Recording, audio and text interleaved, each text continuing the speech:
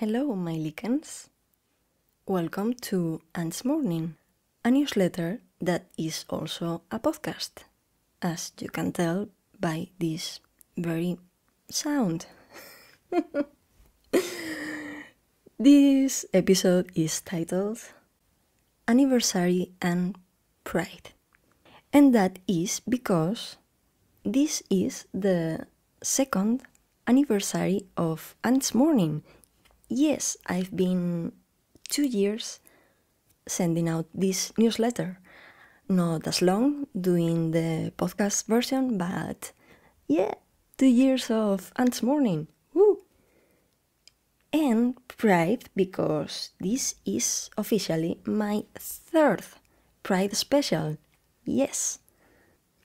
For the first two Pride specials, I went for a more Wrath Month approach, and even though I still think anger is key in this fight and in any social fight really, this time I wanted to focus on celebrating queer people, which is also very important. And if you didn't have the chance to read these previous issues, you can go to my archive, tinyletter.com/Miriam Navarro Prieto. Archive, I think. Yes, /archive. And the first Pride special was Heavy Days in June. The second was Let Them Pray for Me.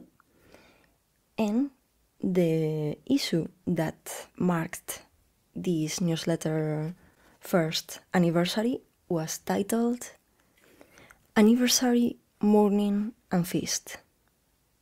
Okay, on to the next section. Non-binary triumphs. A content warning for mention of cancer. Beware of that. Okay, I have some good news about two of my favorites I'd like to share with you.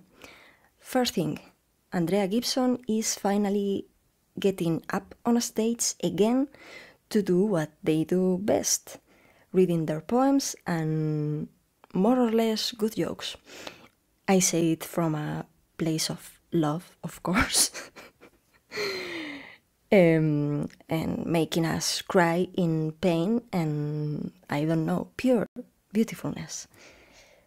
They have been pretty busy these last 2 years with the pandemic, having cancer and recovering, so this comeback is very much appreciated by us, the fans. Although I'm sad that they are not planning to come to Spain, but I'm happy nonetheless. If you're interested in that, I translated to Spanish myself their poem Orlando for my first Pride special, Heavy Days in June, and also their poem Fight for Love for an issue titled Good Love and Bruises, if I'm not mistaken. Also, if you go to Andrea's Instagram page, you can find a recent post, which is a video of them reading one of their poems, rehearsing in their kitchen, in front of a very attentive and soft and fluffy audience. They're reading for very handsome dogs. And at the end of the video, one of the dogs sneezes, and Andrea says, mockingly angry, "No sneezes or coughing a lot in the audience." And it's very funny, so I recommend you watch it. And the other news is that Dante Collins, another one of my favorites, just won New Voices 2022's first prize at Frontier Poetry, with a poem that, if it's not published when this newsletter reaches you, will be at any moment So keep an eye on frontierpoetry.com and you will see it soon, I hope. I also translated their poem What Do They Know by heart for my very first newsletter issue that was titled A. Okay, next section, paving the way, but endpoint. I'm not sure at all if that's how you pronounce it in French, but you know, is that technique in ballet when dancers go only touching the floor with the points of their toes. You know, I'm not a native English speaker, so I struggle explaining that, but you know what I mean. Okay, a few months ago I discovered a ballet company called Ballet 22, and I think June is just the right month to tell you about it. According to their website, let me quote, "The creation of Ballet 22 was inspired by a lack of representation and opportunities in the ballet field for men, transgender and non-binary artists to perform professionally en pointe. While there are opportunities to perform in a drag comedy context, Ballet 22 seeks to present a range of work beyond these confines. Ballet 22 is dedicated to commissioning new works that give representation to men's dancers en pointe, as well as works that amplify queer voices. In addition, the company aims to create positive change to ballet culture by providing a respectful, safe place to work with equitable wages for artists." Forgive me, I'm not really sure how to pronounce men with an X instead of the E, but that was what I was trying to say. So traditionally, ballet shows roles are very clearly divided between, okay, all these following sentences are not what I think. You have to picture them on italics, okay? Ballet shows roles are very clearly divided between the ones men should do and the ones women should do. Men can only perform the male roles and women can only perform the female ones. And of course, the endpoint technique is reserved exclusively for female ballerinas. It fills me up with warm glitter watching men and non-binary people, and not only white people of course, dancing en pointe, holding up each other indifferently, performing any kind of classic and new roles, is beautiful.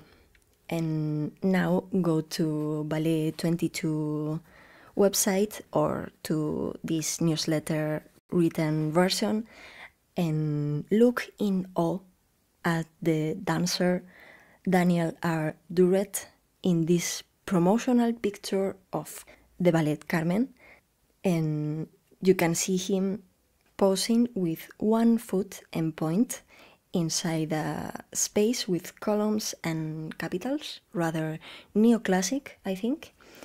And he's wearing a deep red lipstick, jacket, and shorts, all with the same hue of red, which is very satisfying for me. And it's the most appropriate outfit for perform in Carmen, I think. The next section is titled "My face is almost the same as an earthenware pitcher." Last week I rolled up my sleeves and drew my first portrait in 5 years. I'm putting together an updated portfolio to look for illustration jobs, so if you know about an offer in this sector or would like me to draw you something in exchange of money, of course, I'm available, and this is not a drill, this is not a joke. So, it's been a while since I felt comfortable drawing myself or anything else, so this was a win, I think. If you'd like to know more about this piece's process and my relationship with self-portraiture, consider joining my Patreon for as little as €1 or $150 a month, because I just posted about this very self-portrait. Well, you can look at the final piece on the written version of this podcast, of course. That's for free anyway, so go there. I would like that very much. I'm proud of this piece. And if you allow me to quote myself, one of my art teachers used to say we should look at the people we draw, including ourselves, exactly the same way we look at earthenware pitchers. Maybe they're not as prevalent in your cultures, but in Spain, those pitchers are still a big deal. Hell, there's even a Velázquez painting featuring one. You can look it up on Google. That Velázquez painting, it's titled The Water Cellar of Seville, and it features a stunning earthenware pitcher. And this statement my teacher did is not about putting earthenware pitchers down, but about looking at ourselves and other things from a distance when we are trying to draw them, as if it was the first time we saw them, with all our attention. I think that's not only applicable to self-portraiture, of course. And on to the last section. Jesus, that woman in front of the fridge. I had so much fun coming up with this title. Okay, today I'm closing with a fragment from a Jane Campbell poem. Fellow bisexual poet comrade, Jane Campbell, also another of my favorite authors.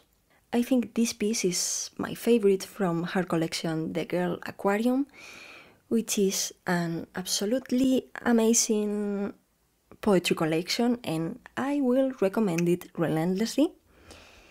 So I'm going to read you a fragment of this poem that is a bit sexy but not explicit, but beware of that.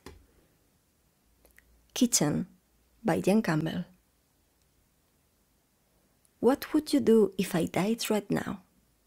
Here, you asked, your hand still resting on my thigh. Your eyes focused on the ceiling, on the splash of curry sauce to the left of the light which doesn't work. Let's not talk about death where food is prepared, I said. You turned away, stood up and opened the fridge. The light shone past you, an outline of you, your feet tapping on the floor. Your mother would be home soon, to her yellow and white check tea towels and her hand-painted bread bin, and her daughter standing like Jesus in front of the refrigerator. I grabbed your foot. Come on, your nipples will freeze and you'll be cryogenically frozen. I absolutely love this piece. Also, one of my first posts on Patreon was a deep reading of this very poem, and I have like tender feelings for this post. I still think it's quite good, although I was a little Patreon baby. And that's all for now. As always, I want to thank my dear ants-mourning subscribers, who by the way are already 50. Comparing with influencers and YouTubers' numbers, this is not much, but this is a lot for me. You amazing people who enjoy reading or listening to my ramblings. Thank you. Also, thank you to my unofficial Patreons, Nacho and Raul, and to the official ones, Lari, Jorge, Rufi, Lucia, Chelsea, and especially the last ones, Cat Tufo, the most recent addition to the Bromeliad gang, and Katia, last addition to the Buglos team, whose first book, by the way, was the first one from someone I personally knew I included in this newsletter. And it just warms my heart that I have Katia on my Patreon. It's amazing. Also, more news about Katia around here pretty soon. Wink, wink. And that's all for now. So, yeah, have a very nice Pride month. And also, why not? Happy ants-mourning second anniversary to you too. Okay, goodbye. See you / read you on the next one. Bye.